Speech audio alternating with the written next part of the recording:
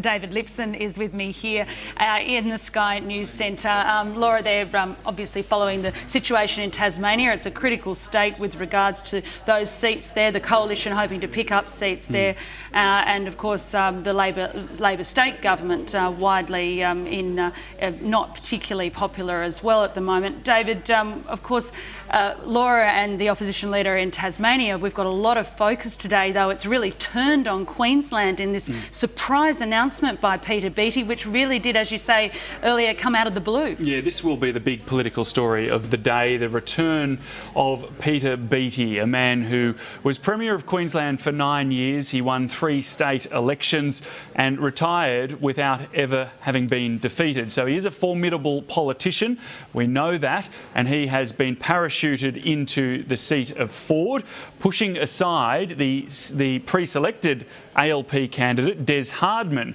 and he will be up against Bert Van Manen, who holds the seat currently for the LNP with a margin of 1.6%. This is being widely welcomed by senior figures in the Labor Party. They believe that this will boost the ALP vote in Queensland. This was the Trade Minister, Richard Marles, speaking on Sky this morning. That's very exciting news. Peter Beattie is one of the most formidable politicians that Labor has in this country. He was a great Premier of Queensland. He would make an enormous contribution to a federal Labor government, and he's obviously a very popular figure in Queensland, and you've got to think that in a seat like Ford he's going to make a real difference. So this is a great addition to the Labor team, and I think every Queensland Labor person, but indeed every Labor person around the country, will be greatly heartened by this news. As for the opposition leader Tony Abbott, well, he almost seemed heartened by this news as well when he was asked about it at his news conference a little earlier this morning in Tasmania.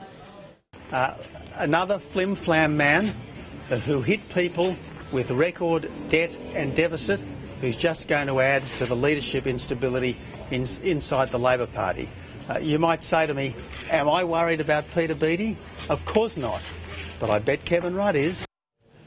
We've already got one narcissistic egomaniac from Queensland in the federal parliament, in Kevin Rudd. We hardly need two. The truth is that Peter Beattie and Kevin Rudd despise each other. It's like the mongoose and the cobra. The only reason Peter Beattie wants to come to Canberra, Kieran, is because he wants to be leader of the Labor Party.